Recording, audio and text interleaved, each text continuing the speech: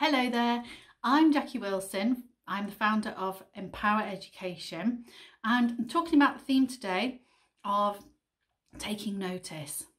Now, taking notice to me, we can look around us and we can notice different things, but taking notice to me is all about noticing what's going off for us inside our mind. So what are we thinking? Do we ever stop to notice? What are we feeling? How often do we stop to notice?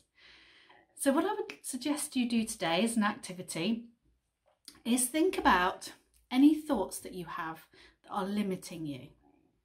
In life, there are so many things that happen and we have a great potential. Every single one of us has an incredible potential. Often we don't realise it and we can limit ourselves. We can tell ourselves a story that isn't true, and that's all unconscious, and we don't think about it, we don't notice it. Take notice today of any thoughts that limit you. It could be as simple as, I just can't do this, it's too hard.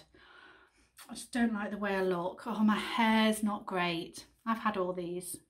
But I stopped limiting myself.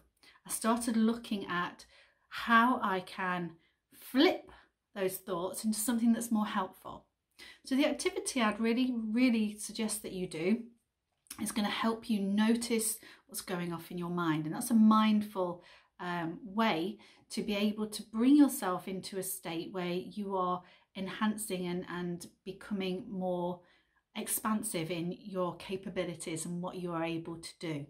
And that's going to help you in all different things in terms of going into your GCSEs. It might be going for an interview, it might be your first day at college, or whatever it might be. If we're limiting ourselves, we're making it a struggle, and that can affect us with our mental health, of how good that is or how poor that is, just by our thoughts. So take a moment, sit down and think of any limiting thoughts that you have about yourself. Maybe not go too deep. Usually it's working with somebody to go through that, but it could be to do with your schoolwork where you're limiting yourself. Think about any challenging subjects that you have, and when you find something really difficult, what might you be thinking? When you've got that, when you've got maybe 2 or 3 different limiting thoughts, have a go at flipping them. What would be a more helpful thing to think?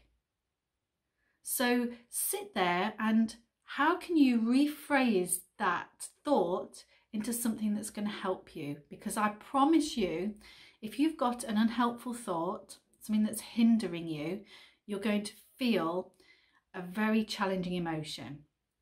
If you're having a thought that's helpful, your emotion will change. Your thoughts affect how you feel. And of course, we want to feel the very best we can.